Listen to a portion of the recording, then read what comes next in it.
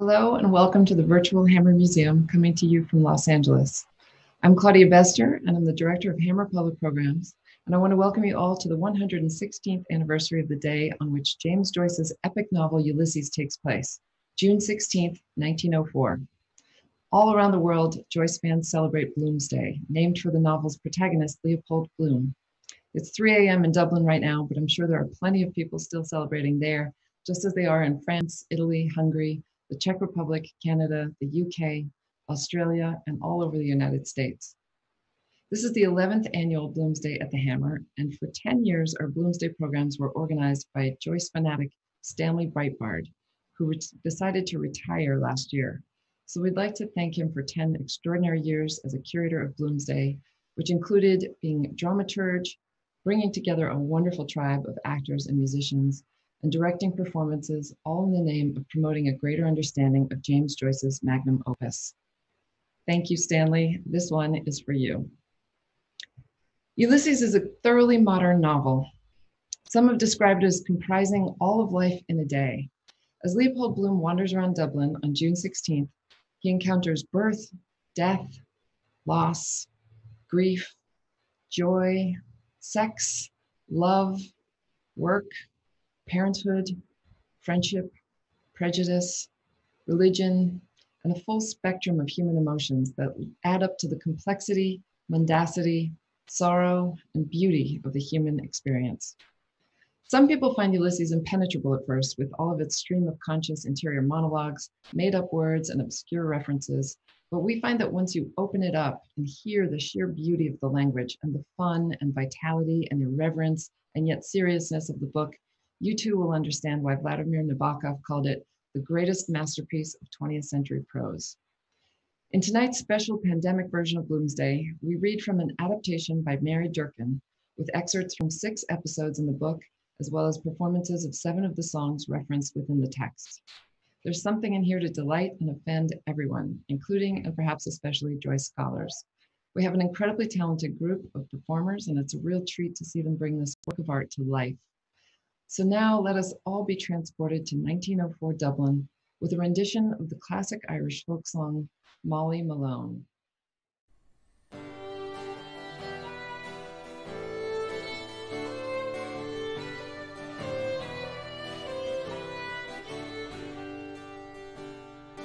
Dublin's fair city, where the girls are so pretty, I first set my eyes on sweet Molly Malone, as she wheeled her wheelbarrow through the streets broad and narrow, crying cockles and mussels, alive, alive, oh, alive, alive, oh, alive, alive, oh, crying cockles and mussels, alive, alive, oh.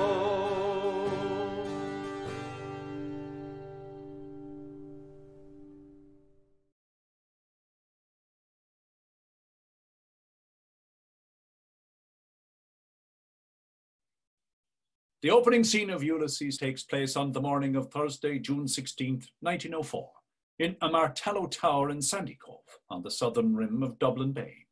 Stephen Dedalus, the Joyce character in the novel, is staying there as a guest of a college friend, Oliver St. John Gogarty, otherwise known as Buck Mulligan. Stephen had been studying in Paris when he received a telegram that read, "Mother dying, come home, father." Stately, plump Buck Mulligan came from the stairhead, bearing a bowl of lather in which a mirror and razor lay crossed. A yellow dressing gown, ungirdled, was sustained gently behind him on the mild morning air. He held the bowl aloft and intoned, "In troibo ad altari Dei." Halted, he peered down the dark winding stairs and called out hoarsely, "Come up, Kinch! Come up, you fearful Jesuit!" Solemnly he came forward and mounted the round gun rest. He faced about and blessed gravely thrice the tower, the surrounding land, and the awaking mountains. Then, catching sight of Stephen Dedalus, he bent towards him and made rapid crosses in the air, gurgling in his throat and shaking his head. Stephen Dedalus, displeased and sleepy, leaned his arms on the top of the staircase and looked coldly at the shaking, gurgling face that blessed him, equine in its length, and at the light untonsured hair, grained and hued like pale oak. Buck Mulligan peeped an instant under the mirror and then covered the bowl smartly. Back to barracks! For this, so dearly beloved, is the genuine Christine body and soul and blood and oons. Slow music, please. Shut your eyes, gents. One moment. A little trouble about those white corpuscles. Silence all! He peered sideways up and gave a long, slow whistle of call, then paused a while in rapt attention. 2 strong, shrill whistles answered through the cam. Thanks, old chap. That will do nicely. Switch off the current, will you? He skipped off the gun rest and looked gravely at Dedalus, his watcher. Gathering about his legs the loose folds of his gown, the plump shadowed face and sullen oval jowl recalled a prelate, patron of the arts in the Middle Ages. The mockery of it. Your absurd name, an ancient Greek. Stephen Dedalus stepped up, following him wearily halfway, and sat down on the edge of the gun rest, watching him still as he propped his mirror on the parapet, dipped the brush in the bowl, and lathered cheeks and neck. My name is absurd too. Malachi Mulligan. 2 dactyls. But it has a Hellenic ring, hasn't it? Trippin' and sunny like the buck himself. You know, we must go to Athens. Will you come, if I can get the aunt to fork out 20 quid? He he laid the brush aside and, laughing with delight, cried, will he come, the jejune Jesuit? Tell me, Mulligan. Yes, my love. How long is Haynes going to stay in this tower? Buck Mulligan showed a shaved cheek over his right shoulder. God, isn't he dreadful? A ponderous Saxon. You know, he thinks you're not a gentleman. God, these bloody English, bursting with money and indigestion. Because he comes from Oxford. You know, Dedalus, you have the real Oxford manner. He can't make you out. Oh, my name for you is the best. Kinch, the knife blade. He shaved warily over his chin. He was raving all night about a Black Panther. Where is his gun case? Oh, a woeful lunatic. Were you in a funk? I was, out here in the dark with a man I don't know, raving and moaning to himself about shooting a Black Panther. You saved men from drowning. I'm not a hero, however. If he stays on here, I am off. Buck Mulligan frowned at the lather on his razor blade. He hopped down from his perch and began to search his trouser pockets hastily. Scutter! He came over to the gun rest and, thrusting a hand into Stephen's upper pocket, said, "Lend us alone your nose rag to wipe my razor." Stephen suffered him to pull out and hold up on show by its corner a dirty, crumpled handkerchief. Buck Mulligan wiped the razor neatly. Then, gazing over the handkerchief, he said, "The bard's nose rag. A new art colour for our Irish poets. Not green. You can almost taste it, can't you?" He mounted the parapet again and gazed out over Dublin Bay. God, isn't the sea what Algy calls it? A great sweet mother. The snot-green sea. The scrotum-tightening sea. Epionopa ponton Dedalus. The Greeks. Thalata. A voice within the tower called loudly, "Are you up now, Mulligan?" Coming! Look at the sea. What does it care about offences? Chuck Loyola, Kinch, and come on down.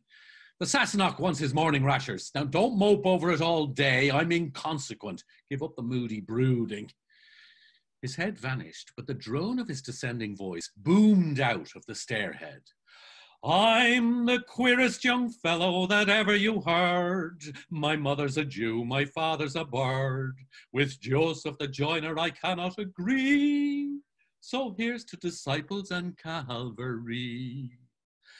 If anyone thinks that I amn't divine, he'll get no free drinks when I'm making the wine, but have to drink water and wish it were plain that I make when the wine becomes water again. Goodbye now, goodbye, write down all that I said. Tell Tom, Dick, and Harry I rose from the dead. What's bred in the bone cannot fail me to fly. And Oliphant's breezy, goodbye now, goodbye. Wood shadows floated silently by, through the morning peace from the stairhead seaward where he gazed. Inshore and farther out, the mirror of the water whitened, spurned by light-shod hurrying feet, white breast of the dim sea, the twining stresses 2 by 2, hand-plucking the harp strings, merging their twining chords, wave-white wedded words shimmering on the dim tide. The cloud began to cover the sun slowly, shadowing the bay in deeper green. Kinch, wake up! Bread, butter, honey. Haynes, come in. Grub's ready. Bless us, the Lord, and these thy gifts. Where's the sugar? Ah, gee, there's no milk. Stephen fetched a loaf and the pot of honey and the butter cooler from the locker. Buck Mulligan sat down in a sudden pet. Ah, what sort of kip is this? I told her to come at 8. We can drink it black. There's lemon in the locker. Oh, damn you and your Paris fads. I want Sandy Cove milk. Haynes came in from the doorway. That woman is coming up with the milk. Ah, the blessings of God on you. Sit down. Pour out the tea there. Sugar's in the bag. Here, I can't go fumbling at the damned eggs. He hacked through the fry on the dish and slapped it out on 3 plates, saying, In nomine Patris et Filii et Spiritus Sancti. The doorway was darkened by an entering form. The milk, sir. Ah, come in, ma'am. Kinch, get the jug. It's a lovely morning, sir. Glory be to God. To whom? Oh, to be sure. Stephen reached back and took the milk jug from the locker. The islanders speak frequently of the collector of prepuces. How much, sir? A quart. He watched her pour into the measure and thence into the jug rich white milk, not hers, old shrunken paps. She poured again a measureful and a tilly. Old in secret she had entered from a morning world, maybe a messenger. She praised the goodness of the milk, pouring it out. Crouching by a patient cow at daybreak in the lush field, a witch on her toadstool, her wrinkled fingers quick at the squirting dugs. They lowed about her whom they knew, dew silky cattle, silk of the kine, and poor old woman, names given to her in old times, a wandering crone, lowly form of an immortal serving her conqueror, and her gay betrayer, their common co-queen, a messenger from the secret morning, to serve or to upbraid, whether he could not tell, but scorned to beg her favour. It is indeed, ma'am, Buck Mulligan said, pouring milk into their cups. Taste it, sir. He drank at her bidding. Oh, if we could live on good food like that, we wouldn't have the country full of rotten teeth and rotten guts, living in a bog swamp, eating cheap food and the streets paved with dust, horse dung, and consumptive spits. Are you a medical student, sir? I am, ma'am. Oh, look at that now. Stephen listened in scornful silence. She bows her head to a voice that speaks to her loudly, her bone setter, her medicine man. Me she slights. To the voice that will shrive and oil for the grave, all there is of her, but her woman's unclean loins of man's flesh made, not in God's likeness, the serpent's prey, and to the loud voice that now bids her to be silent with wondering, unsteady eyes. Conosatatu an Colleen Das. Do you understand what he says? Is it French you're talking, sir? An Aquilan Laga Holland. Irish! Is there Gaelic on you? Oh, I thought it was Irish by the sound of it. Are you from the West, sir? I am an Englishman. He's English, and he thinks we ought to speak Irish in Ireland. Well, sure we ought to. I'm ashamed I don't speak the language myself. I'm told it's a grand language by them that knows. Grand is no name for it. Wonderful, entirely. Fill out some more tea there, Kinch. Would you like a cup, ma'am? Oh, no, thank you, sir, the old woman said, slipping the ring of the milk can on her forearm and about to go. Have you your bill? We had better pay Herr Mulligan, hadn't we? Bill, well, sir, it's 7 mornings a pint at 2p. The 7 twos is a shilling and 2p over, and these 3 mornings a quart at 4p is 3 quarts is a shilling. That's a shilling, and 1 and 2 is 2 and 2, sir. Buck Mulligan sighed, and having filled his mouth with a crust thickly buttered on both sides, stretched forth his legs and began to search his trouser pockets. Pay up and look pleasant. Stephen filled a third cup, a spoonful of tea colouring faintly the thick, rich milk. Buck Mulligan brought up a florin, twisting it round in his fingers, and cried, "Ha, ha, ha, a miracle!" He passed it along the table towards the old woman. "Ask nothing more of me, sweet. All I can give you, I give." Stephen laid the coin in her uneager hand. "We'll owe 2 pence. Time enough, sir," she said, taking the coin. "Time enough. Good morning, sir." She curtsied and went out, followed by Buck Mulligan's tender chant. "Heart of my heart, were it more, more would be laid at your feet." "No, serious, Tedless, I'm stony. Hurry out to your school kip and bring us back some money. Today the bards must drink and junket. Ireland expects that every man shall do his duty."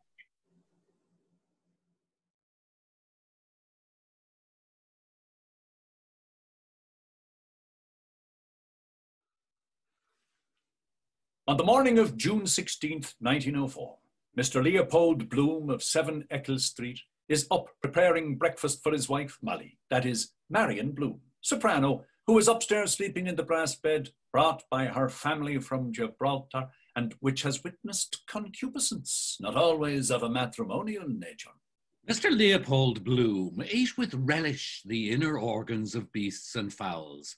He liked thick giblet soup, nutty gizzards, a stuffed roast heart, liver slices fried with crust crumbs, fried hencods roes.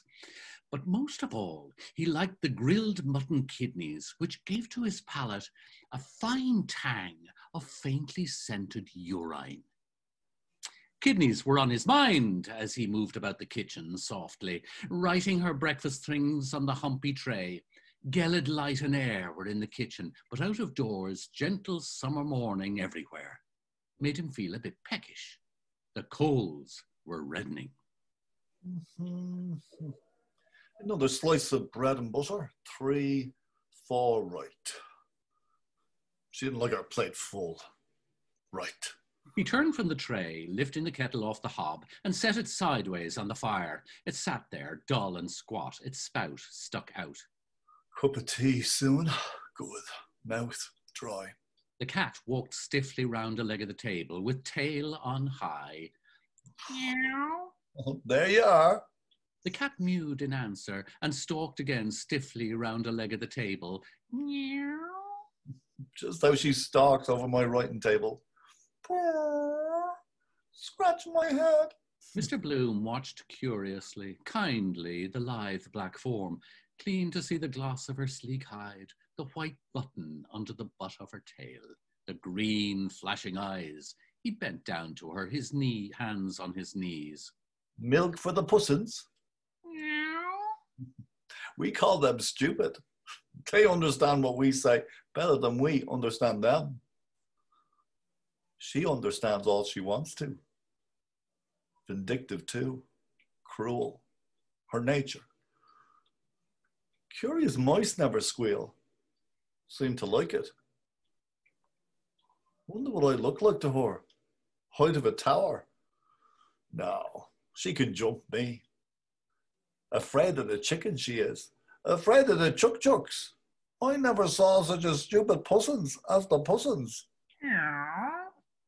Holdy. Entering the bedroom, he half closed his eyes and walked through the warm yellow twilight towards her tousled head. Who are the letters for? Looked at them. Mullingar, Millie. A letter for me from Millie and a card to you. And a letter for you. He dropped her card and letter on the twill bedspread near the curve of her leg. Do you want the blind up? Letting the blind up by gentle tugs halfway, his backward eye saw her glance at the letter and tuck it under the pillow. That do? She was reading the card, propped on her elbow. She got the things. He waited till she had laid the card aside and curled herself back slowly with a snug sigh. Will you hurry up with that tea? I'm parched. The kettle, it's boiling. but he delayed to clear the chair, her striped petticoat, tossed soiled linen, and lifted all in an armful on the foot of the bed. As he went down the kitchen stairs, she called, Poldy, What? scald the teapot. on the boil, sure enough. A plume of steam from the spout. He scalded and rinsed out the teapot and put in 4 full spoons of tea, tilting the kettle then to let the water flow in. Having set it to draw, he took off the kettle, crushed the pan flat on the live coals, and watched the lump of butter slide and melt. While he unwrapped the kidney, the cat mewed hungrily against him. Give her too much meat, she won't mouse. Say they won't eat pork. Kosher. Here. He let the blood-smeared paper fall to her and dropped the kidney amid the sizzling butter sauce. Pepper. He sprinkled it through his fingers ringwise from the chipped egg cup. He prodded a fork into the kidney and slapped it over, then fitted the teapot on the tray. Its hump bumped as he took it up. Everything on it. Bread and butter, 4, sugar, spoon, her cream. Yes. He carried it upstairs, his thumb hooked in the teapot handle. Nudging the door open with his knee, he carried the tray and set it on the chair by the bedhead. What a time you were. She set the brasses jingling as she raised herself briskly, an elbow on the pillow. He looked calmly down on her bulk and between her large, soft boobs, sloping within her nightdress like a she-goat's udder. The warmth of her couched body rose on the air, mingling with the fragrance of the tea she poured. A strip of torn envelope peeped from under the dimpled pillow. In the act of going, he stayed to straighten the bedspread. Who is the letter from? Oh, Boylan. He's bringing the programme. What are you singing? La Chi Daram with J.C. Doyle and Love's Old Sweet Song. Her full lips, drinking, smiled. Rather stale smell that incense leaves next day, like foul flower water. Would you like the window open a little? She doubled a slice of bread into her mouth, asking, What time is the funeral? 11, I think. I didn't see the paper. Following the pointing of her finger, he took up a leg of her soiled drawers from the bed. No. Then a twisted grey garter looped round a stocking, rumpled, shiny sole.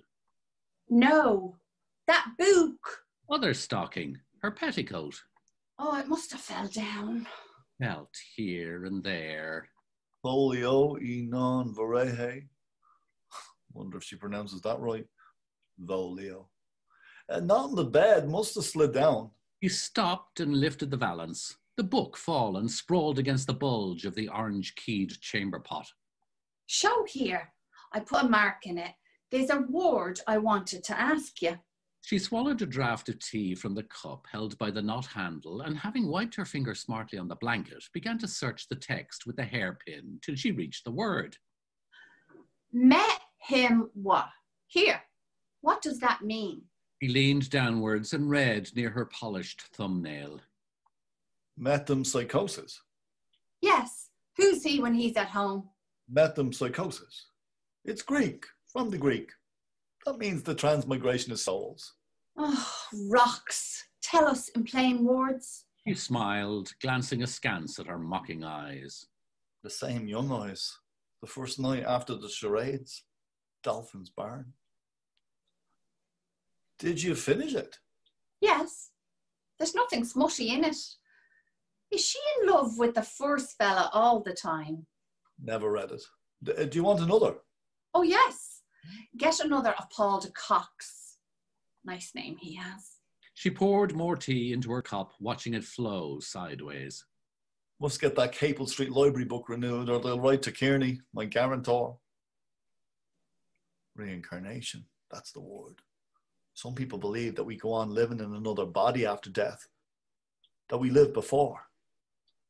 They call it reincarnation, that we all lived before on the earth thousands of years ago or some other planet. They say we've forgotten it. Some say they remember their past lives. He turned the pages back. Metempsychosis is what the ancient Greeks called it. They used to believe you could be changed into an animal or a tree, for instance. What they call nymphs, for example. Her spoon ceased to stir up the sugar. She gazed straight before her, inhaling through her arched nostrils.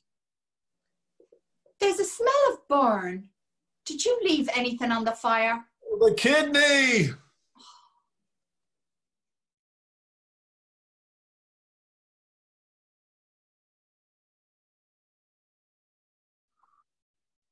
It's midday, and Bloom is in the city centre involved in the business of the day. He's dropped into Weston Road Church, attended the funeral of an old friend, Paddy Dignam, ordered special soap for Molly, scrubbed himself in the public baths, sold an ad in the National Library. Now he's in need of refreshment. Throughout it all, Bloom is aware of the nagging thought that Blazes Boylan, Molly's impresario and suspected lover, will be visiting her at 4 p.m. His smile faded as he walked, a heavy cloud hiding the sun, slowly shading Trinity's surly front. Trams passed one another, ingoing, outgoing, clanging. Useless words. Things go on, same, day after day. Squads of police, marching out, back, trams in, out. Those two loonies mooching about. Dignam carted off. One born every second somewhere. Other dying every second.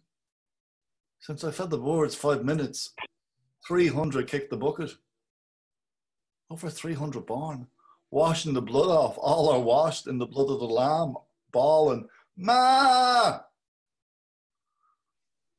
City full passing away. Other city full coming. Passing away too. Others coming on. Passing on.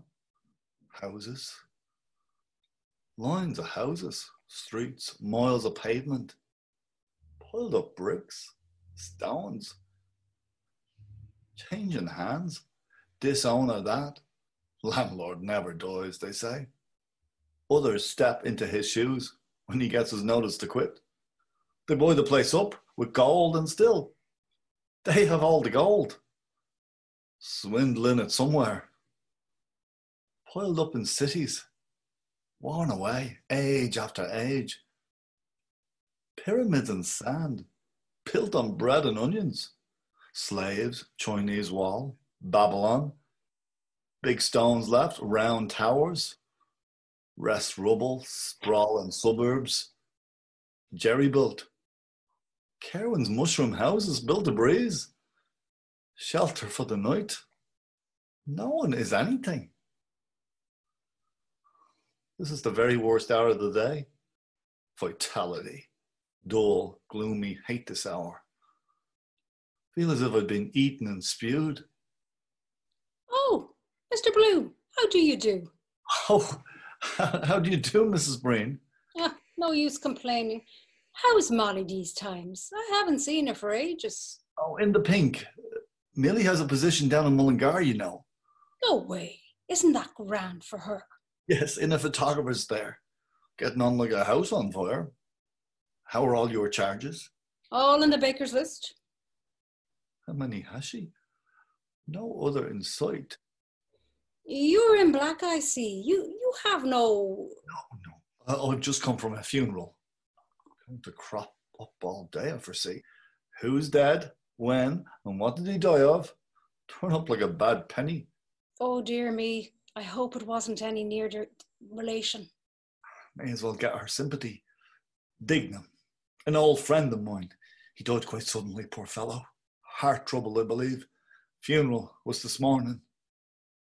Your funeral's tomorrow. Well, you're coming through the rye. Diddle diddle dum dum. Diddle diddle I. Oh, sad to lose the old friends. Well, that's quite enough about that. Just quietly, husband. Change the subject. And your lord and master? Ah, don't be talking. He's a caution to rattlesnakes. He's in there now with his law books, finding out the law of libel. He has me heart scalded. Wait till I show you. Opening our handbag, chipped leather, hat pin. Ought to have a guard on those things. Stick it in a chap's eye on the tram. Rummaging. Open money. Please take one.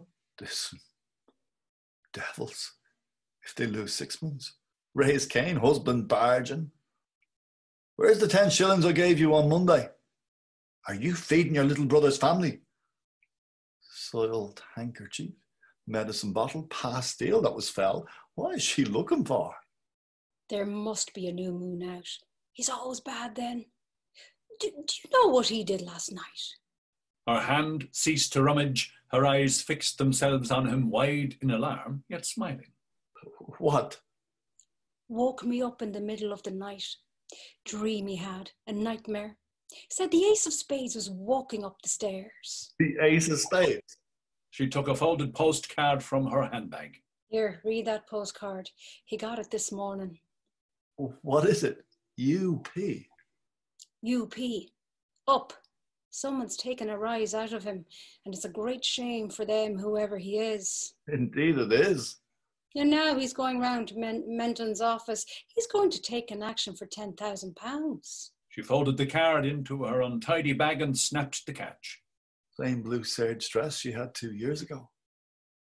The knot bleaching, seen its best days. Wispish hair over her ears. And that dowdy toque. 3 old grapes to take the harm out of it. Shabby genteel. She used to be a tasty dresser. Lines around her mouth. Only a year or so older than Molly. See the eye that woman gave her, passing. Cruel. The unfair sex. Do you ever see anything of Mrs. Beaufoy? Mina Purefoy? Yes. Well, I just called to ask on the way in, is she over it? She's in the lying-in hospital in Hollis Street. Dr. Horn got her in. She's 3 days bad now. Oh, I'm sorry to hear that. Yes, and a house full of kids at home. It's a very stiff birth, the nurse told me. Oh. His heavy, pitying gaze absorbed her news. His tongue clacked in compassion. I'm sorry to hear that, poor thing. 3 days. That's terrible for her. She was taken bad on the Tuesday. Mr. Bloom touched her funny bone gently, warning. Let this man pass. A bony form strode along the curbstone from the river, staring with a rapt gaze into the sunlight through a heavy, stringed glass. Tight as a skull piece, a tiny hat gripped his head. From his arm a folded dust coat, a stick and an umbrella dangled to his stride. Watch him. He always walks outside the lampposts. Watch. What is he, if it's a fair question? Is he Dotty? His name is Cashel Boyle O'Connor Fitzmaurice Tisdall Farrell. Watch. He has enough of them. Dennis will be like that one of these days. She broke off suddenly. There he is. I must go after him. Goodbye. You remember me to Molly, won't you? I will. He watched her dodge through passers towards the shop fronts. Dennis Breen in skimpy frock coat and blue canvas shoes shuffled out of Harrison's, hugging 2 heavy tomes to his ribs. Blowing in from the bay, like old times. He suffered her to overtake him without surprise and thrust his dull grey beard towards her, his loose jaw wagging as he spoke earnestly. Miss Sugar, office jump, U.P. Up. I'll take my oath, that's Alf Bergen or Richie Goulden wrote it for a lark in the Scotch House. I'll bet anything. Round to Menton's office, his oyster eyes staring at the postcard. Be a feast for the gods. Poor Dignam. Well, it is a long rest. Feel no more. It's the moment you feel death coming. Must be damned unpleasant. Can't believe it at first. Mistake must be. Someone else. Try the house opposite. Wait, I wanted to live. I haven't yet. Then darkened death chamber, whispering around you. Would you like to see a priest? Then rambling and wandering, delirium, all you hid, all your life to death struggle. His sleep is not natural. Press his lower eyelid. Watching, is his nose pointed? Is his jaw sinking? Are the soles of his feet yellow? Pull the pillow away and finish it off. On the floor, since he's doomed. Out of the frying pan of life into the fire of purgatory. This place gives you the creeps after a bit. Plenty to see and hear and feel yet. Feel live warm beings near you. Let them sleep in their maggoty beds. They're not going to get me this innings. Warm bed, warm, full-blooded life.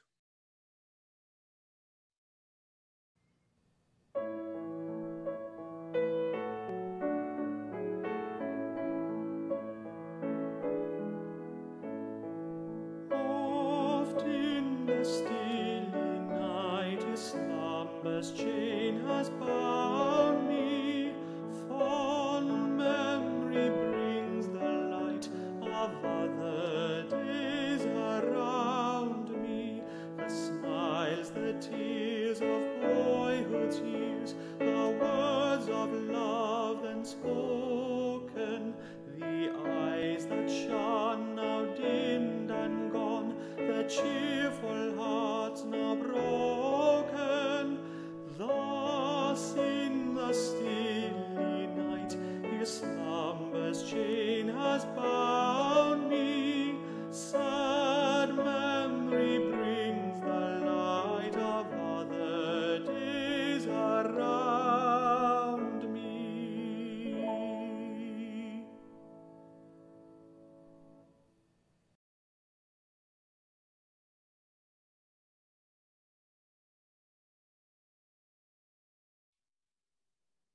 Bloom decides to have his lunch in one of his favourite haunts, Davy Burns, just off Grafton Street in the centre of Dublin. Incidentally, Davy Burns is still there. Bloom entered Davy Burns.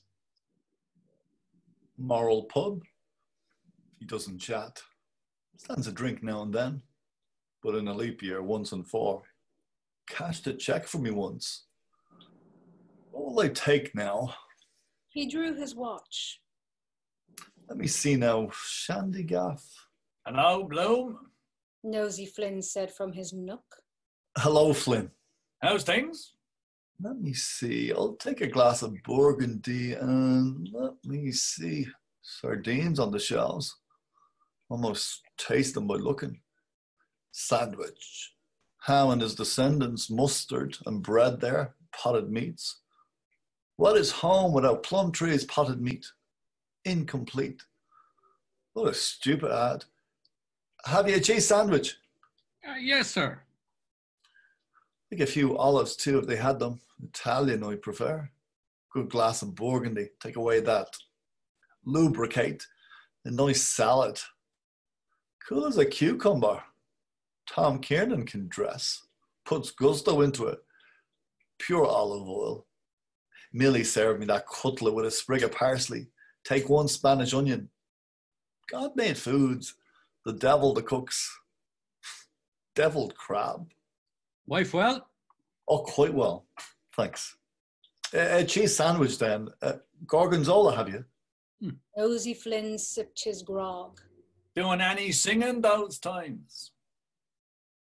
Look at his mouth. Could whistle in his own ear. Flap ears to match. Music. Knows as much about it as my coachman. Still, better tell him. Does no harm. Free ad. She's engaged for a big tour at the end of this month. You may have heard, perhaps. No? Ha! That's the style. Who's getting it up? Boylan. Blazes Boylan. The curate served. How much is that? 70, sir. Thank you, sir. Mr. Bloom cut his sandwich into slender strips. Mr. McTrigger. Easier than the dreamy, creamy stuff. His 500 wives at the time of their lives. Mustard, sir? Thank you. He studied under each lifted strip yellow blobs. He sipped a cordial juice, and bidding his throat to speed it, set his wine glass delicately down. Yes, he's the organizer, in point of fact. No fear, no brains. Nosy Flynn snuffled and scratched. Flea, having a good square meal. Boylan had a good slice of luck, Jack Mooney was telling me, over that boxing match. Myler Kia won against that soldier in the Portobello barracks. My God, he had the little kipper down in the County Carlow, he was telling me. Hope that dewdrop doesn't come down into his glass. No, he snuffed it up. For near a month, man, before it came off. Sucking duck eggs, by God, till further orders. Keep him off the booze, see? Oh, by God, Blazes is a hairy chap. Davy Byrne came forward from the hind bar in tuck-stitched shirt sleeves, cleaning his lips with 2 wipes of his napkin. Herrings blush, whose smile upon each feature plays with such and such replete. Too much fat on the parsnips. Oh, and here's himself, and pepper on him. Can you give us a good one for the gold cup? I'm off that, Mr. Flynn. I never put anything on a horse. You're right there. Mr. Bloom ate his strips of sandwich, fresh clean bread with relish of disgust pungent mustard, the fishy savour of green cheese. Sips of his wine soothed his palate. That logwood, that tastes fuller. This weather with the chill off. Nice quiet bar. Nice piece of wood in that counter. Nicely planed. Like the way it curves there. I wouldn't do anything at all in that line. Ruin many a man, the same horses. Bittner sweepstakes. License for the sale of beer, wine and spirits for consumption on the premises. Heads I win, tails you lose. True for you, unless you're in the know. There's no straight sport going now. Lenehan gets some good ones. He's given Sceptre today. Zinfandel's the favourite. Lord Howard de Walden's won at Epsom. Morney Cannon is riding him. Oh, he could have got 7-1 against St. Amant's a fortnight before. That's so. Davy Byrne went towards the window and, taking up the petty cash book, scanned its pages. I could fit. That was a rare bit of horse flesh. St. Frusquin was her sire. She won in a thunderstorm. Rothschild's filly with wadding in her ears. Blue jacket and yellow cap. Bad luck to Big Ben Dollard and his John O'Gaunt. He put me off it. He drank resignedly from his tumbler, running his fingers down the flutes. Mr. Bloom, champing, standing, looked upon his sigh. Nosy numbskull. Will I tell him that horse Lenehan? He knows already. Better let him forget. Go and lose more. Fool and his money. Dewdrop coming down again. Cold knows he'd have kissing a woman. Still, they might like it. Prickly beards. They might like dogs, cold noses. Old Mrs. Reardon with the rumbling stomach, Skye Terrier in the City Arms Hotel. Molly fondling him in her lap. Oh, the big doggy bow wowsy wowsy. Wine soaked and softened, roll pith of bread, mustard, a moment of mawkish cheese. Nice wine it is. Tasted better because I'm not thirsty. Bath, of course, does that. Just a bite or two. Then about 6 o'clock I can... Six. Time will be gone then. She. Mild fire of wine kindled his veins. I wanted that badly. Felt so off colour. His eyes unhungrily saw shelves of tins, sardines, gaudy lobsters, claws. All the odd things people pick up for food. Out of shells, periwinkles with a pin. Off trees, snails out of the ground, the French eat. Out of the sea with bait on a hook. Silly fish, learn nothing in 1,000 years. If you didn't know, risky putting anything into your mouth. Mr. Bloom, on his way out, raised 3 fingers in greeting. So long, Bloom.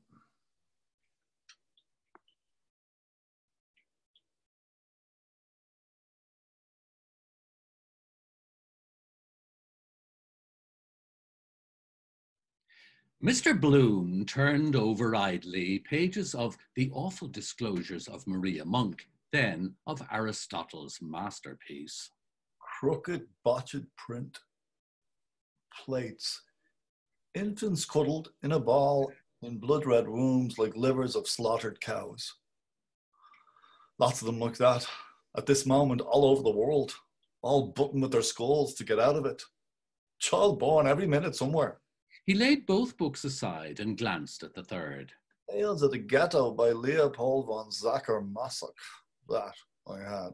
The shopman let 2 volumes fall on the counter. Them are good ones. Onions off his breath, coming across the counter out of his ruined mouth. He bent to make a bundle of the other books, hugged them against his unbuttoned waistcoat, and bore them off through the dingy curtain. Mr. Bloom, alone, looked at the titles. Fair Tyrants by James Lovebirch. No, she wouldn't like that much. Got her at once. He read the other title. Sweets of Sin. More in her line, let us see. He read where his finger opened. All the dollar bills her husband gave her were spent in the stores on wondrous gowns and costly as frillies. For him, for a who?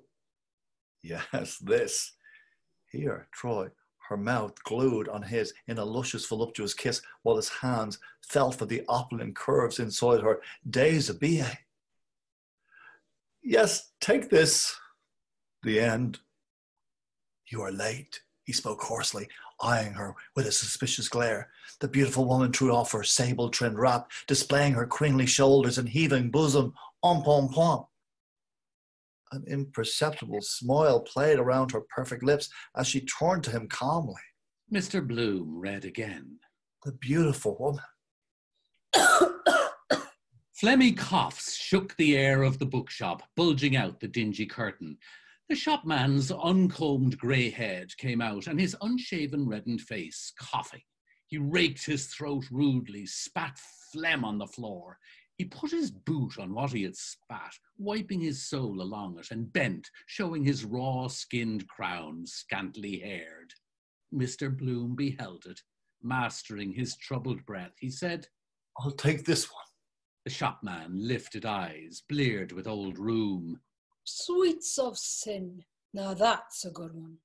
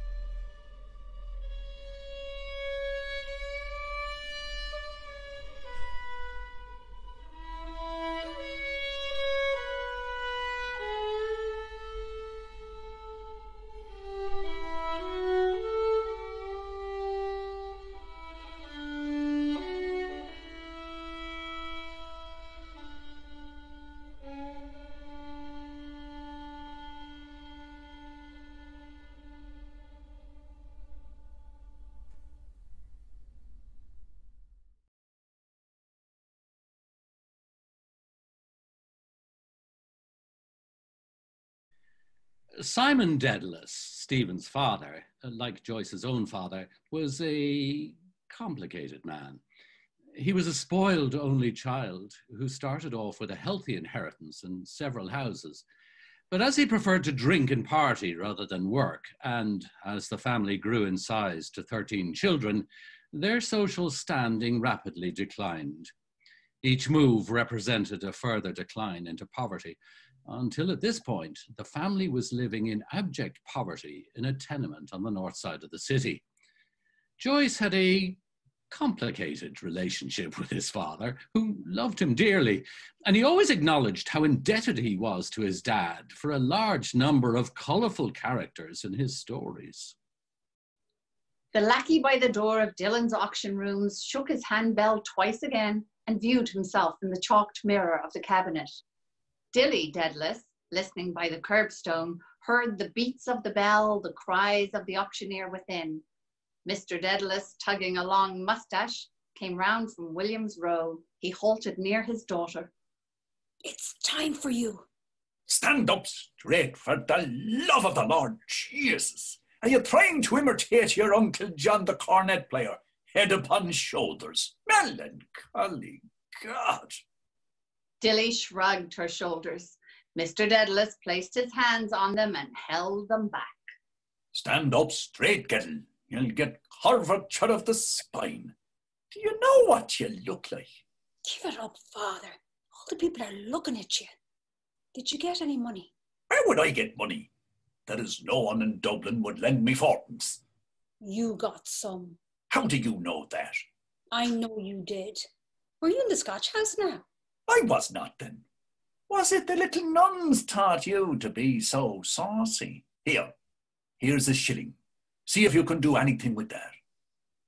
I suppose you got 5. Give me more than that. Wait a while. You're like the rest of them, are you? An insolent pack of little bitches since your poor mother died. But wait a while. You'll all get a short shrift and a long day from me. Low blackguardism. I'm going to get rid of you. Wouldn't care if I was stretched out stiff. He's dead. The man upstairs is dead. He left her and walked on. Dilly followed quickly and pulled his coat. Well, what is it? You got more than that. I'm going to show you a little trick. I leave you all where Jesus left the Jews. Look, that's all I have. I got 2 shillings from Jack Power and I spent 2pence for a shave at the funeral. Can't you look for some money somewhere? I will. I looked all along the gutter in O'Connell Street. I've tried this one now. You're very funny. Here's 2pence. Get a glass of milk for yourself and a bun or something. I'll be home shortly. He put the other coins in his pocket and started to walk on. I'm sure you have another shilling. Mr. Dedalus, amid the din, walked off, murmuring to himself with a pursing, mincing mouth. The little nuns. Nice little things. Oh, sure they wouldn't do anything. Oh, sure they wouldn't, really. Is it this little sister Monica?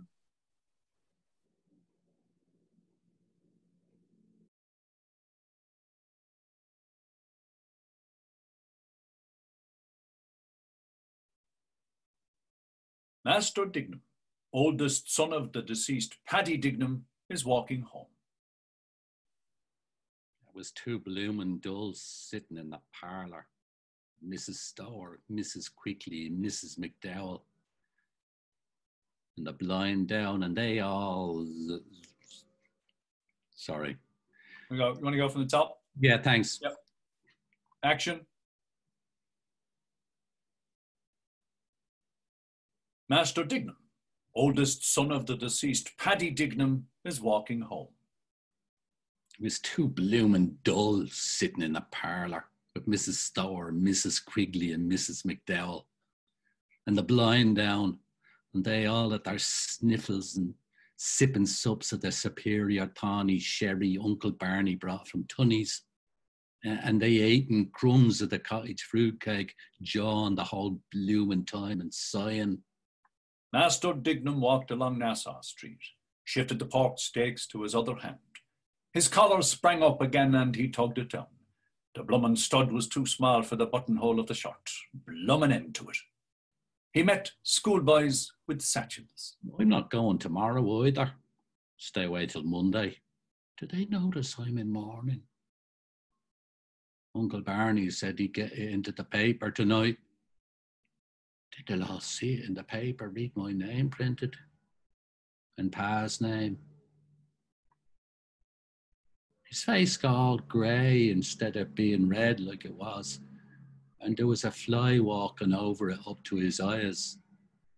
The scrunch that was when they were screwing the screws into the coffin. And the bumps when they were bringing it downstairs. Pa was inside it. And Ma crying in the parlour. And Uncle Barney telling the men how to get around the bend. Big coffin it was, and high and heavy looking. What was that? The last night, Pa was boozed. He was standing on the landing there, bawling out for his boots to go out to Tunney's for the booze more. He looked butty and short in his shirt. He's never see him again. Death, that is. Pa is dead. My father is dead. He told me to be a good son to Ma. I couldn't hear the other things he said, but I saw his tongue and his teeth trying to say it better. Poor Pa. That was Mr. Dignam, my father. I hope he's in purgatory now because he went to confession to Father Conroy on Saturday.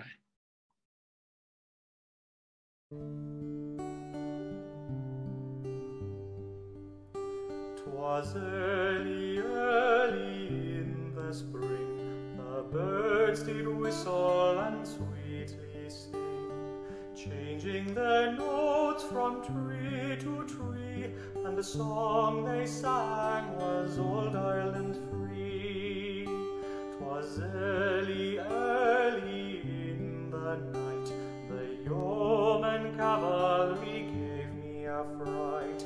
The yeoman cavalry was my downfall, and taken was I by the Lord Cornwall.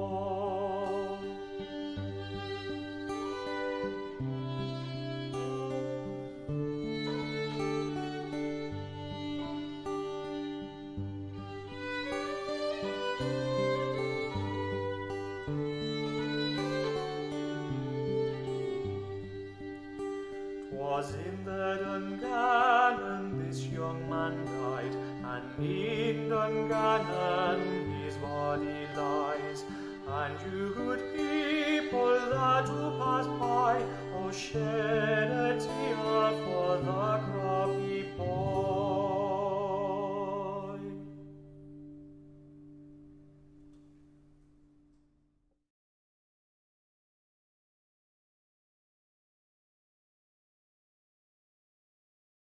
After Paddy Dignam's funeral, his cronies meet up in Barney Kiernan's pub. I was just passing the time of day with old Troy of the DNP at the corner of Arbor Hill there, and be damned, but a bloody sweep came along and he near drove his gear into my eye. I turned around to let him have the weight of my tongue, when who should I see dodging along Stony Backer? Only Joe Hines. How are you blowing? Did you see the bloody chimney sweep near shove my eye out with his brush? Such luck! Who's the old bollocks you were talking to? Oh, old Troy was in the force. I'm on two minds not to give that fella in charge for obstructing the thoroughfare with his brooms and ladders. Are you a strict TT? I know, I'm not taking anything between drinks, Joe. What about paying our respects to our friend? The citizen. Having a great conflab with that bloody dog of his, Gary Owen. And he waiting for what the sky would drop in the way of a drink. Sure to be a corporal working mercy to take it and wring its bloody neck. Mangy old bastard. Stand and deliver. That's all right, citizen. Friends here. Pass, friends. Now back, yes. And what's your opinion of the times? Oh, I think the markets is on the rise. Foreign wars is the cause of it. It's the Russians' wish to tyrannize. Nara, give over your bloody cotton, Joe. I'm blue mouldy for want of a pint. 3 points there, Terry. Jesus, a quid. Were you robbing the poor box, Joe? Sweating me brow. 'Twas the prudent member that gave me the wheeze on throwaway. Came in 20 to 1. Rank outsider. Bloom gave you the tip, huh? I saw him before I met you, sloping round Be Pill Lane with his cod's eye out, counting up all the guts of the fish. Your health, down the Fawn. Oh, declare to God I could hear that pint hit the pit of my stomach with a click. Here's Alf. Repeat the dose there, Terry. Ah, may your shadows never grow less. How's Willie Murphy these times, Alf? I don't know. I just saw him now in Capel Street with Paddy Dignam. Oh, and I was running after that. Did you what? With who? With Dignam. Is it Paddy? Yes. Why? Do you not know he's dead? Had he Dignam dead? Why? Sure, I'm after seeing him not 5 minutes ago, plain as a pike staff. You saw his ghost then? God between us and all harm. What? Good Christ. You're only 5 with Willie Murray, with the two of them near, what do you call it? What? Dignam dead? Dead? He's no more dead than you are. Oh, maybe so. But they took the liberty of burying him this morning anyhow. Paid the debt to nature. God be merciful on him. Good Christ. I could have sworn it was him. He was what you might call flabbergasted. Come in, he won't eat you. Hello, Bloom. What do you have? Oh, well, I don't really, not at this time. No offence. Besides, I promised Martin Cunningham I'd wait for him. Well, you know, if you insist, I'll just take a cigar. Gob, he's the prudent member, and no mistake. And when's it going to end, huh? A new Ireland for the Irish? Talking about a new Ireland, he ought to go and get a new bloody dog, so he ought. Scratching his scabs and sniffling and sneezing all round the bloody place. A new Ireland built on the bounds of the glorious dead. Sinn Féin, mine. The friends we love are by our side and the foes we hate before us. Same again, Terry. Are you sure, Bloom? Thank you. No, I'm here to see Martin Cunningham about the matter of poor Dignam's insurance. Don't you see? You see, Dignam, I mean, he didn't serve any notice of the assignment of the company. And at the time, and nominally under the Act, the mortgagee can't be the receiver on the policy. Holy war. Well, that's a good one if old Shylock's landed. So the wife comes out and top dog, eh? Well, that's a point for the wife's admirers. Whose admirers? The wife's advisors, I mean. It's on the march, the Irish language, to hell with the bloody brutal Sassenachs and their patois. They built a civilization on it. Civilization is what you mean. To hell with them. The curse of a good-for-nothing God like sideways on their bloody thick-lunked sons of whores. Gets! Any civilization they have, they stole from us. Tongue-tied sons of bastards, ghosts. The Irish language. And the Gaelic League, and the Shawnees that can't speak their own language. Christ, it will give you heartburn on your arse. Ireland sober is Ireland free. All wind and piss like a tan-eared cat. Yeah, but what about the fighting navy that keeps our foes at bay? Yeah, I'll tell you what about it. Hell upon earth it is. Your glorious British Navy that bosses the earth. That's the great empire they boast about of drudges and whipped serfs. But isn't discipline the same everywhere? I mean, wouldn't it be the same here if you put force against force? We'll put force against force. We have our greater Ireland beyond the sea. They were driven out of house and home in Black 47. Aye. They drove out the peasants in hordes, but those that came to the land of the free remembered the land of bondage, and they will come again, and with a vengeance, the champions of Kathleen the Houlihan. We were a long time waiting for that, citizen, since the poor old woman told us that the French were on the sea and landed at Killala. The French! What did they ever do for us? The French! Set of dancing masters, never worth the roasted fat to Ireland. As for the Germans, haven't we had enough of those sausage-eating bastards on the throne, from George the Elector to the flatulent old bitch that's dead? Well, we'll have Edward the Peacemaker now. There's a bloody sight more pox than tax about that bio. Could you make a hole in another pint? Could a swim duck? Well, all countries have been persecuted. The history of the world is full of it, perpetuating national hatred among nations. But do you know what a nation means? A nation is the same people living in the same place. My God, then, if that's so, I'm a nation, for I'm living the same place for 5 years. What is your nation, if I may ask? Ireland. I was born here, Ireland. Here, shove us over some old drink here. And I belong to a race too that is hated and persecuted. Also now, this very moment, this very instant, robbed, plundered, insulted, persecuted. Are you talking about the New Jerusalem? I'm talking about injustice. Right, stand up to it then with force like men. But it's no use. I say it's no use. Force, hatred, history, all that. That's not life for men and women, insult and hatred. It's the opposite of that. That's really life. What? Love. I mean, the opposite of hatred. I must go now, but if Martin comes, now you say, I'll be back in a second. A new apostle for the Gentiles. Universal love. Ah, well, it's not what we're told. Love thy neighbour. Love, that chap. Beggar me neighbour is his motto. Love, my, yeah. He's a nice pattern of a Romeo and Juliet. I know where he's going. He's going to collect his own shekels and throw away. Is it that white-eyed kaffir that never backed a horse in anger in his life? Ah, here's Cunningham, the man that'll tell you all about it. Where's Bloom? He said he'd be here. He's off to frauding widows and orphans.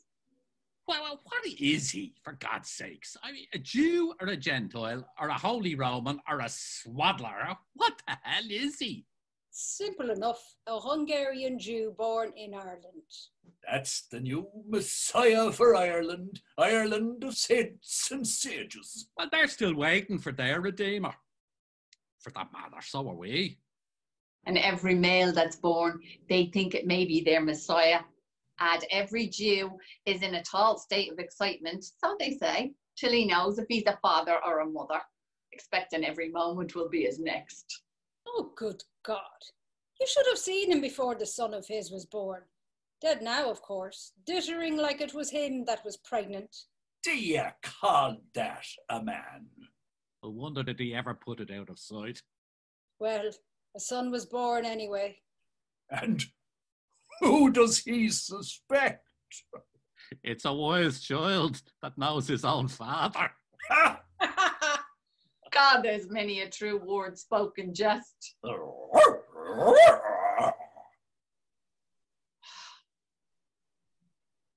Oh, Martin, I was just around the courthouse looking for you. I hope I'm not too late. No, we're ready. Courthouse, my eye, and his pockets hanging down with gold and silver. Cute as a shithouse rat. Mean bloody scut. Stand us a drink yourself, devil a sweet fear. All for number one. 3 tears for Israel. Ara, sit down on the parliamentary side of your arse for Christ's sake. And don't be making a public exhibition of yourself.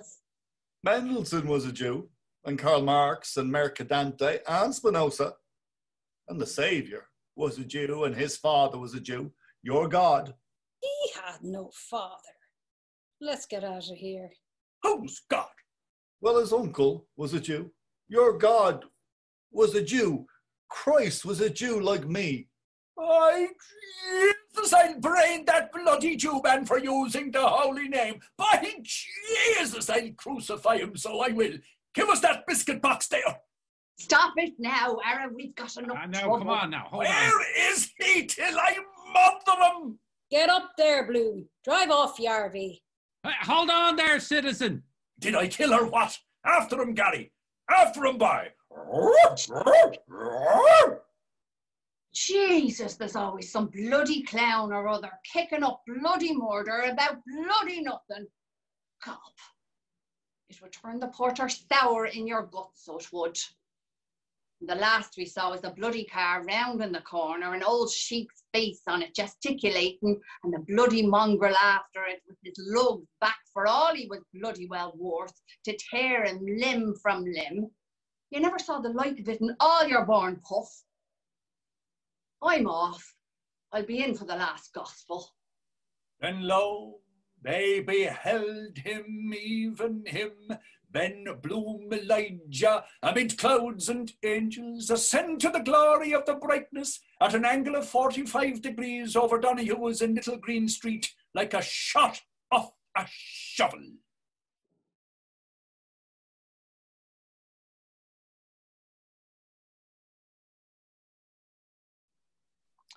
Here we are at Sandymount Strand later on that day, with Gertie McDowell, Edie Boardman, Sissy Caffrey, and the twins, Tommy and Jackie Caffrey.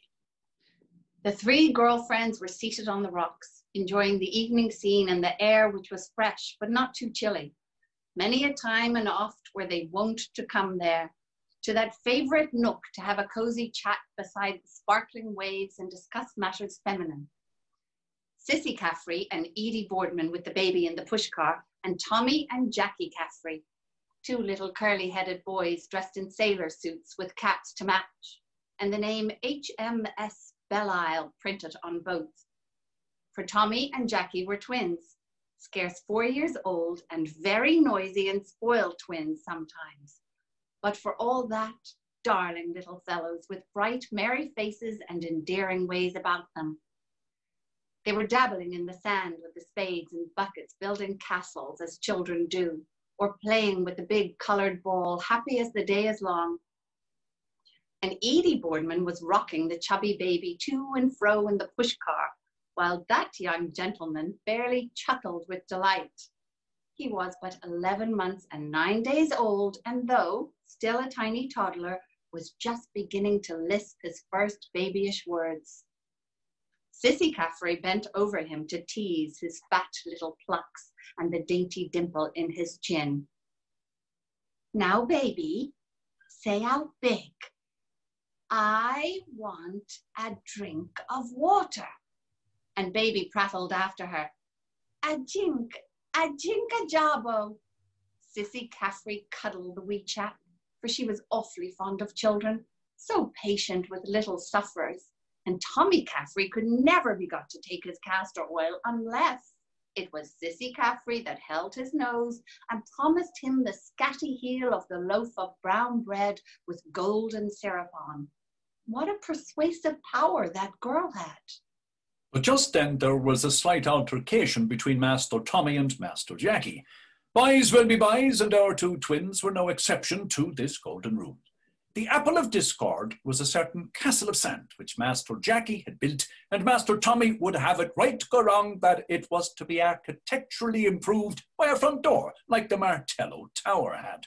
But if Master Tommy was headstrong, Master Jackie was self-willed too, and through the maxim that every little Irishman's house is his castle, he fell upon his hated rival, and to such purpose that the would-be assailant came to grief, and alas, to relance the coveted castle too. Needless to say, the cries of discomfited Master Tommy drew the attention of the girlfriends. Come here, Tommy, at once. And you, Jackie, for shame to throw poor Tommy in the dirty sand. Wait till I catch you for that. His eyes misty with unshed tears, Master Tommy came at her call, for their big sister's word was law with the twins. Nasty, bold Jackie. She put an arm around the little mariner and coaxed winningly. What's your name? Butter and cream? Tell who is your sweetheart. Is Sissy your sweetheart? No, Is Edie Boardman your sweetheart? no. I know who is Tommy's sweetheart. Gertie is Tommy's sweetheart. No, Tommy said on the verge of tears. Sissy's quick mother wit guessed what was amiss, and she whispered to Edie Boardman to take him there, behind the pushcar, where the gentleman couldn't see, and to mind he didn't wet his new tan shoes. But who was Gertie? Gertie McDowell, who was seated near her companions, lost in thought, gazing far away into the distance, was in very truth as fair a specimen of winsome Irish girlhood as one could wish to see. She was pronounced beautiful by all who knew her, though, as folks often said, she was more a Giltrap than a McDowell. The waxen pallor of her face was almost spiritual in its ivory-like purity, though her rosebud mouth was a genuine Cupid's bow, Greekly perfect. Her hands were of finely veiled alabaster, with tapering fingers and as white as lemon juice and queen of ointments could make them, though it was not true that she used to wear kid gloves in bed, or take a milk foot bath either. Bertha Supple told that once to Edie Boardman, a deliberate lie, when she was black out of daggers drawn with Gertie. The girl chums had, of course, their little tiffs from time to time, like the rest of mortals. And she told her not to let on whatever she did, that it was her that told her, or she'd never speak to her again. No, honour where honour is due.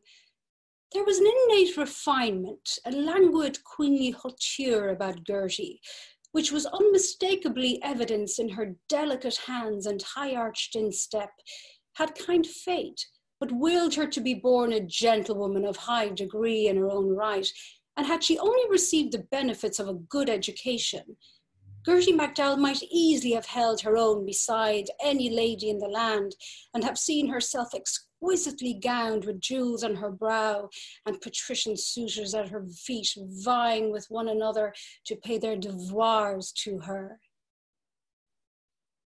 That man, his face there in the twilight, how wan and strangely sad. It's the saddest face I have ever seen. Oh, I wish to God they'd take their squalling babies home out of that, and not get on my nerves no hour to be out, those brats of twins. Oh, that man, his eyes burning into me as though he would read my very soul. Dark eyes and a pale intellectual face, like a matinee doll, a foreigner perhaps, and in deep mourning. The story of a haunting sorrow written on his face. Oh, I'd give worlds to know what it is. I'm glad I put on my transparent stockings. Exasperating little brats of twins, little monkeys common as ditch. Oh, those eyes.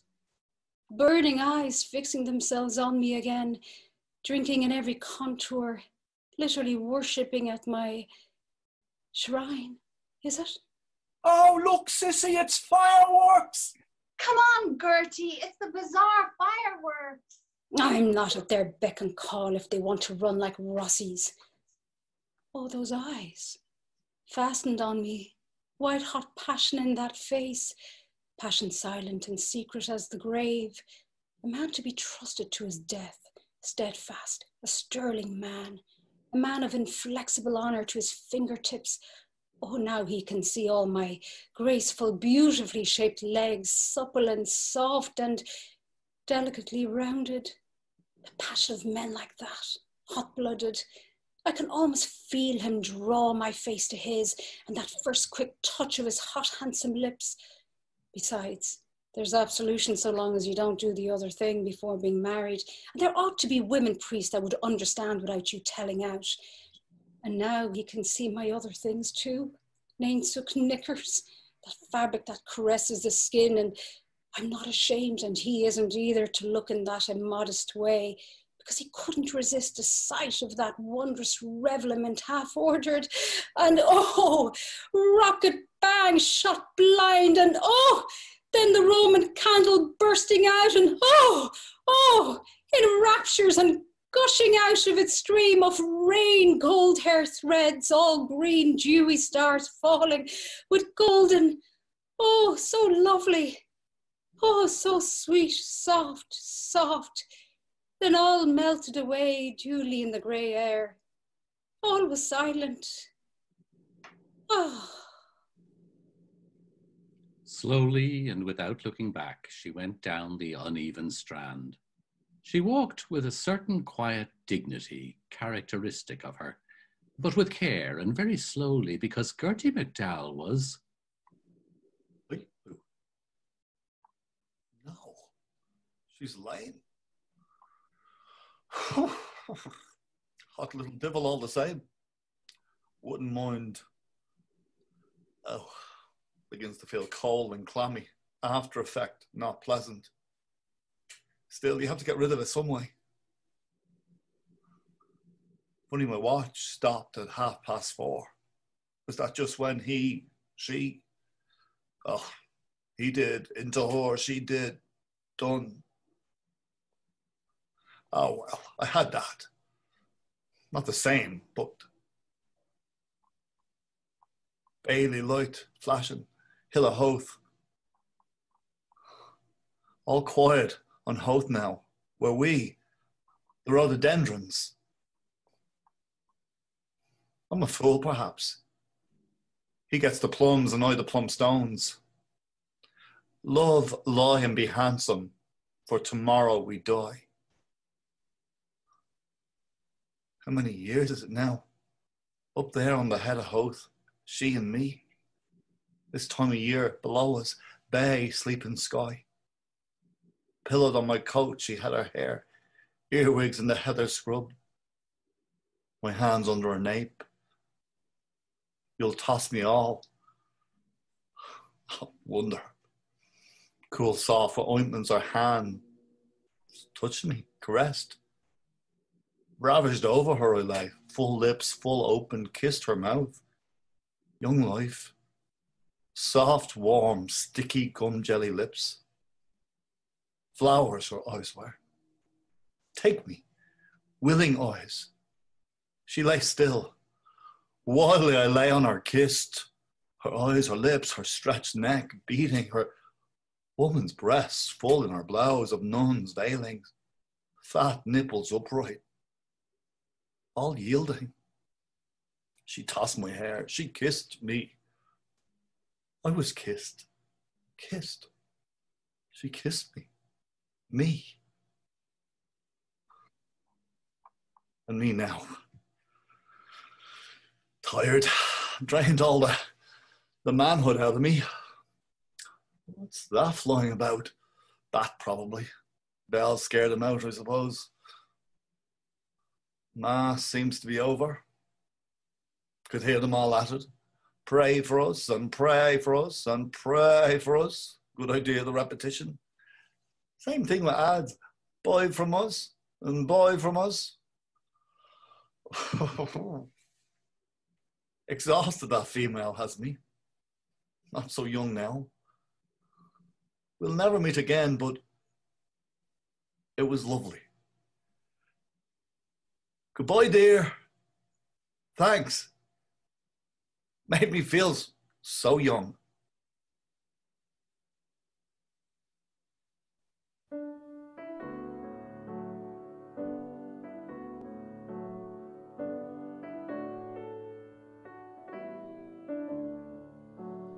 Tis the last rose of summer left blooming alone. All her lovely companions are faded and gone. No flower of her kindred, no rosebud is nigh to reflect back her blushes, or give sigh for sigh.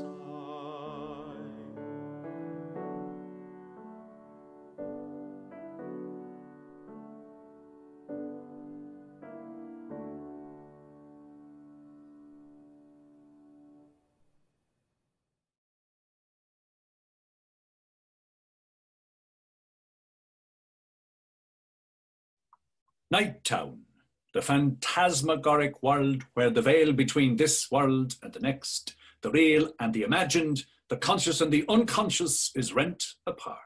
The Mabbott Street entrance of Night Town, before which stretches an uncobbled tram siding set with skeleton tracks, red and green will-o'-the-wisps and danger signals. Rows of flimsy houses with gaping doors, round rabaiotis, halted ice gondola, stunted men and women squabble. Whistles call and answer. Wait, me love, and I'll be with you. Round behind the stable. A woman screams, a child wails, figures wander, lurk, peer from worms. The famished, snaggled tusks of an elderly bod protrude from a doorway. I gave it to Molly because she was jolly, the leg of the duck, the leg of the duck.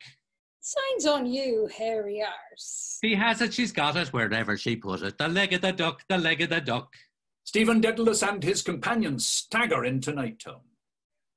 In the beginning was the Word, and the end of the world without end. Way ho for the parson. What ho, parson? Vidi aquam egrediantum de templo alatare dextro. Alleluia.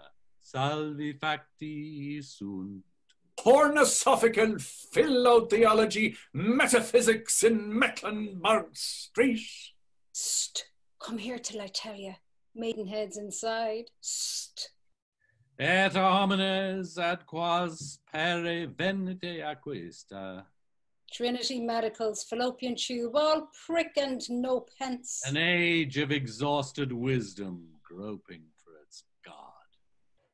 Are you out of the seminary? Out of it! The agony in the closet. Oh, I'm sure you're a spoiled priest or a monk. He's a cardinal's son. Cardinal sin. Monks of the screw. Oh, too much of this. I'm partially drunk, by the way. Where the hell are you going? Lecherous links to La Belle Dame Sans Mercy. Snakes of river fog creep slowly. From drains, clefts, cesspools, middens arise on all sides of stagnant fumes. In the convex mirror, grin unstuck the bonham eyes and fat chuck cheek chops of jolly poldy the rick sticks doldy. Stitch in my side, why did I run? Well, goose chase this orderly houses. Lord knows where Stephen and them are gone. What am I following them for? Still Dedalus is the best of that lot. He'll lose that cash. Soon got, soon gone. Pat Street, any good on your mind? She won't get a virgin in the flash house. 10 shillings a maidenhead, fresh thing, never touched. Are you looking for someone? He's inside with friend. Is this Mrs. Max? No, 81. Mrs. Cowan's mother slipper slapper. She's on the job herself tonight with the vet. Belle Cohen, whore mistress, enters. My word, I'm all a muck sweat. Married, I see, and the missus is master. Petticoat government. That is so powerful being. In my eyes, read that slumber which women love. Exuberant female, enormously. I desiderate your domination. I'm exhausted, abandoned, no more young. I stand, so to speak, with the unposted letter bearing the extra regulation fee before the too late box of the General Post Office of Human Life. All things end, points downwards. You may, you must. Bella raises her gown slightly and lifts to the edge of a chair a plump buskined hoof and a full pastern silk stocked. Bloom, stiff-legged, aging, bends over her hoof and with gentle finger draws out and in her laces. If you bungle handy, Andy, I'll kick your football for you. Awaiting your further orders, we remain gentlemen. Down, on the hands down. Truffles! With a piercing epileptic cry, he sinks on all fours. Bella places her heel on his neck and grinds it in. Feel my entire weight. Bow, bond slave, before the throne of your despot's glorious heels, so glistening in their proud erectness. Promise never to disobey. Holy smoke, you little know what's in store for you. I'll bet Kentucky cocktails all around. I'll shame it out of you. He didn't mean it. Bella, he'll be good. Come, ducky dear, I want a word with you, darling. Just to administer correction, just a little heart-to-heart talk. Now, that's a good boy now. Bella grasps his hair violently and drags him forward. I only want to correct you for your own good on a soft, safe spot. How's that tender behind? Ah! Ever so gently, pet. Begin to get ready. Don't tear my trousers. Gee up, ride a cockhorse to Banbury Cross. You're in for it this time. I'll make you remember me for the balance of your natural life. This will hurt you. Bella twists Bloom's arm. Oh, it's hell itself. Every nerve in my body aches like mad. Now, for your punishment, Frock, you will shed your male garments, you understand? And as the girls are now, so will you be. Wigged, perfume sprayed, rice powdered with smooth shaven armpits. I tried things on only once, a small prank. It was Gerald converted me to be a true corset lover when I was a female impersonator in the high school play, vice versa. The sins of your past are rising against you. Many, hundreds. What was the most revolting piece of obscenity in all your career of crime?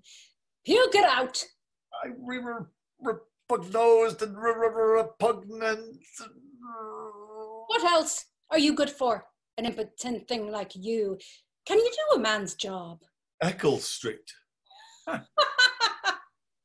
I wouldn't hurt your feelings for the world, but there's a man of brawn and passion there. Wait for 9 months, my lad. He shot his bolt. He's no eunuch. That makes you wild, don't it? Touches the spot. Spittoon. I was indecently treated. I will inform the police to drive me mad. Moll. I forgot. Forgive, Moll. We still good? Cry, babby. Crocodile tears. My willpower. I have sinned. I have suffered. Face is boiling, his straw boater set sideways. A red flower in his mouth struts in. Bloom appears in a flunkey's plum plush coat and knee breeches, buff stockings. Hello, Bloom. Mrs. Bloom up yet? I'm afraid not, sir. The last articles. Here, to buy yourself a gin and splash.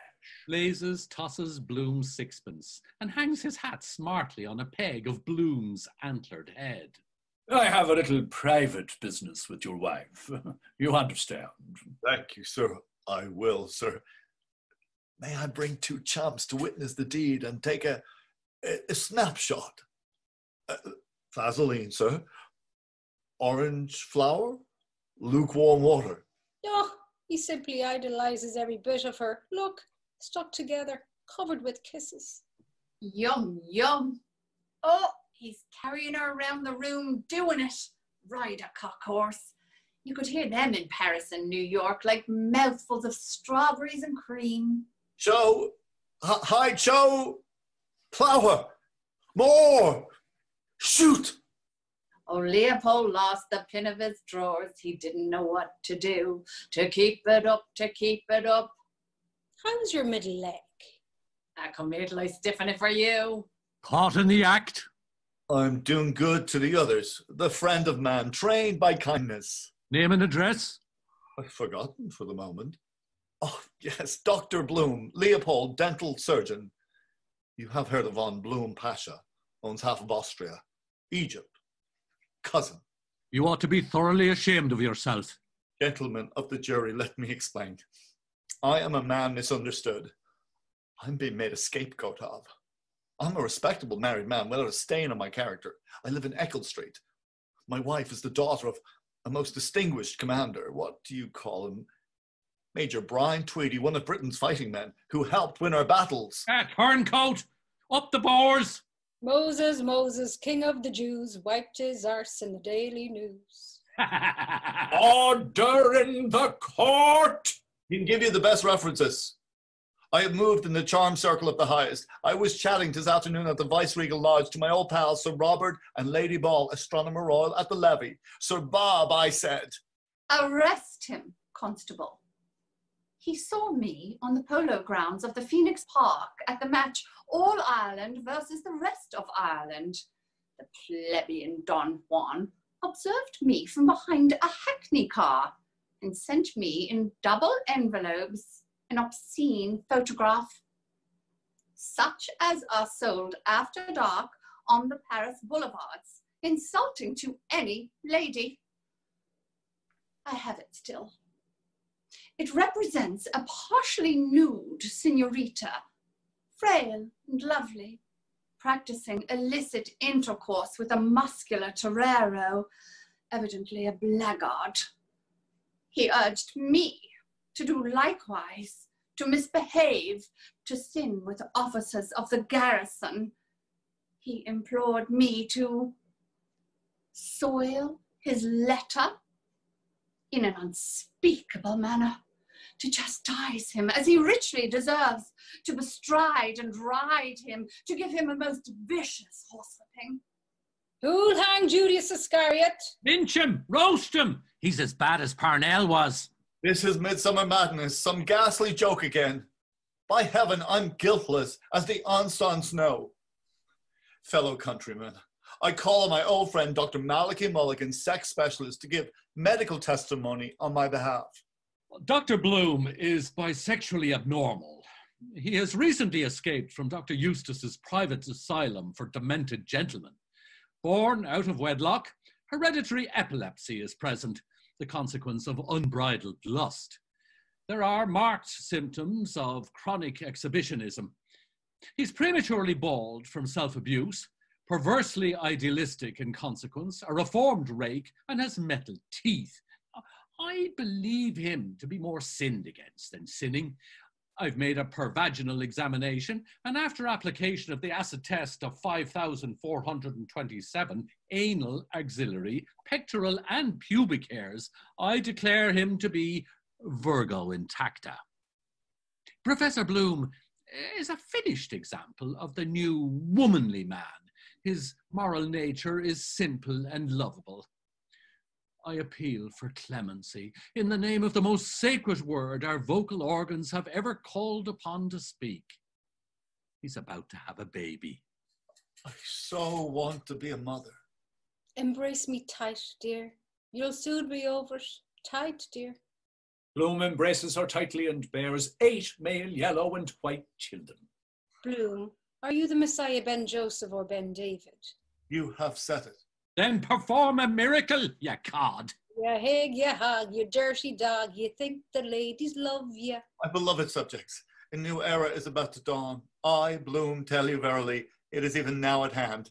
Yea, on the word of the Bloom, ye shall ere long enter into the golden city, which is to be the new blue Musalem in the Nova Hibernia of the future.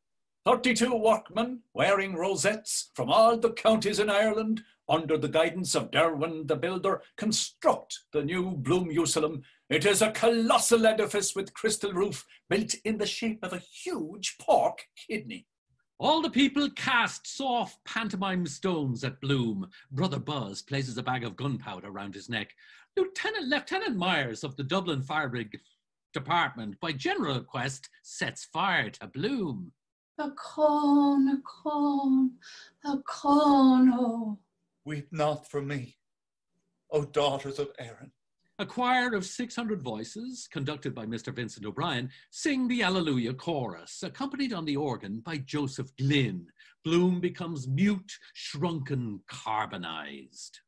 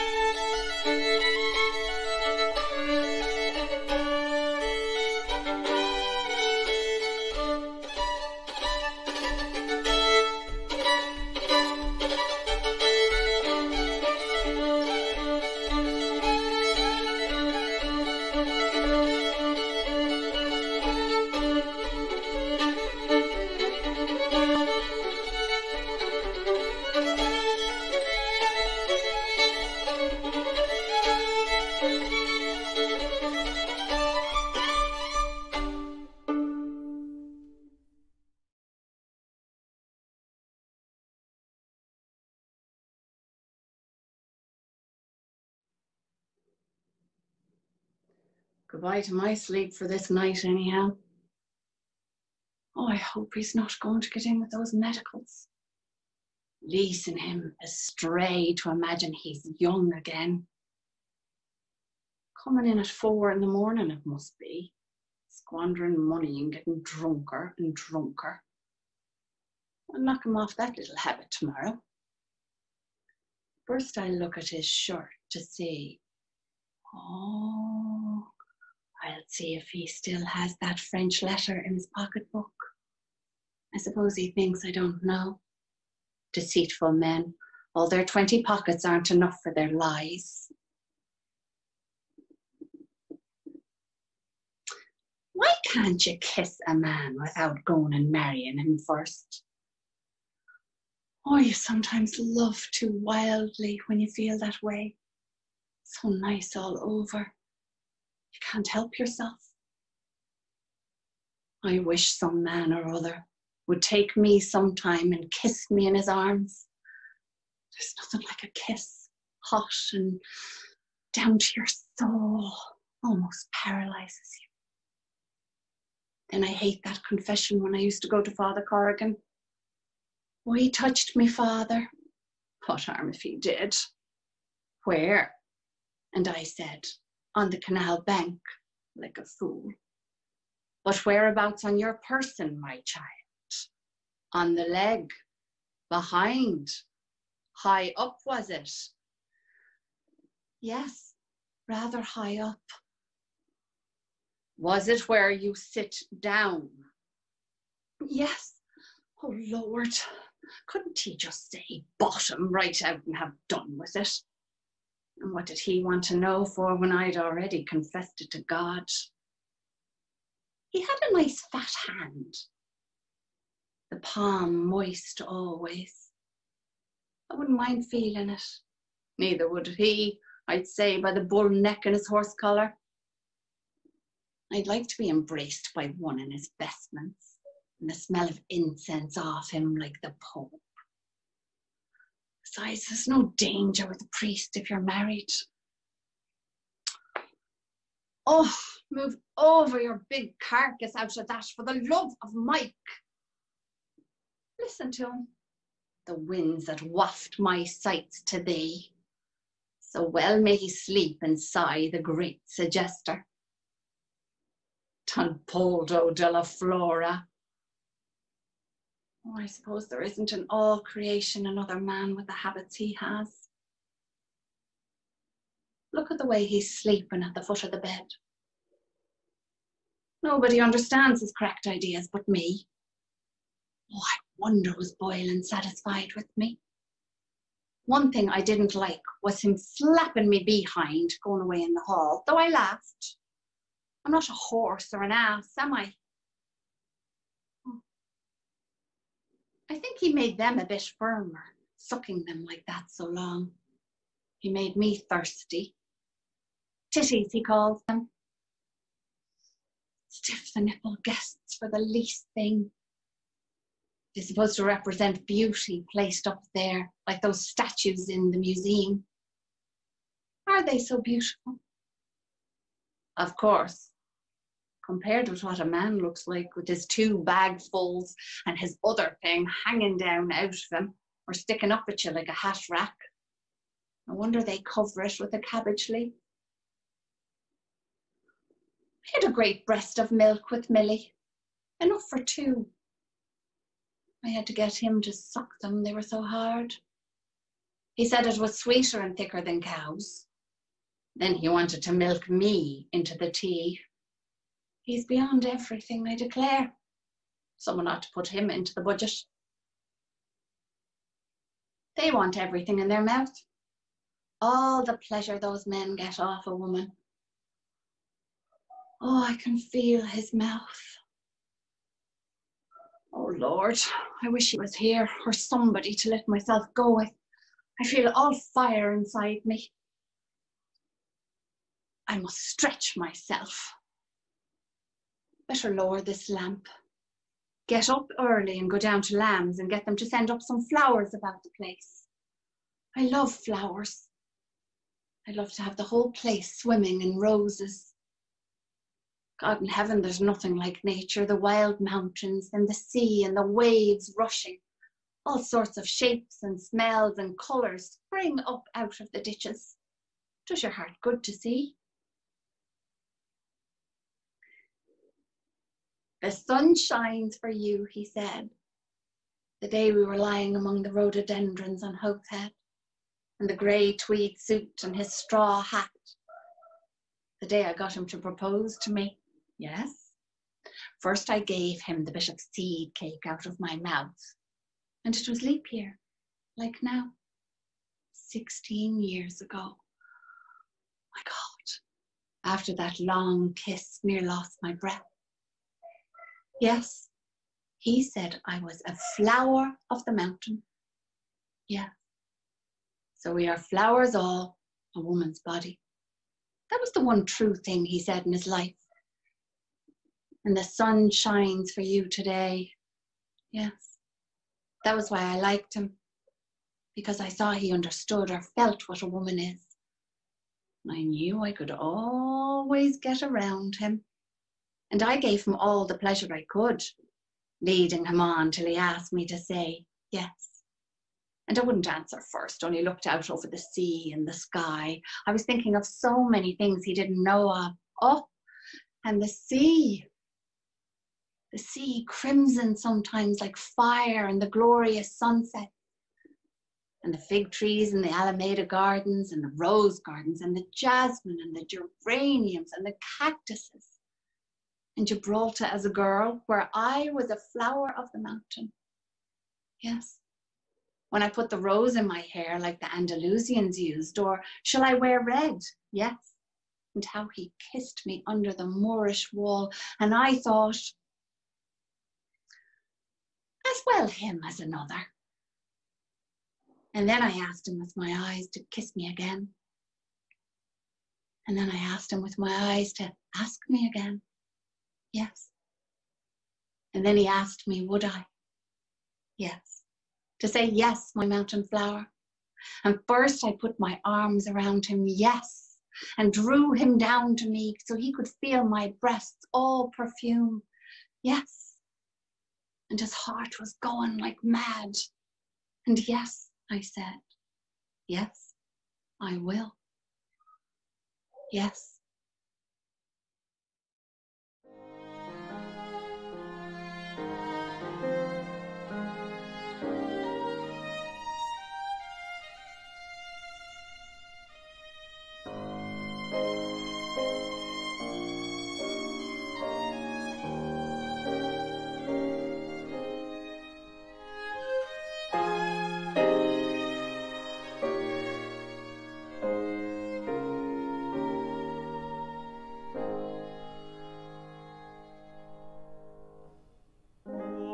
In the dear dead days beyond recall, when on the world the mists began to fall, out of the dreams that rose in happy throng, low to our hearts love sang an old sweet song, and in the dusk where fell the firelight gleam, softly it wove itself into our dream.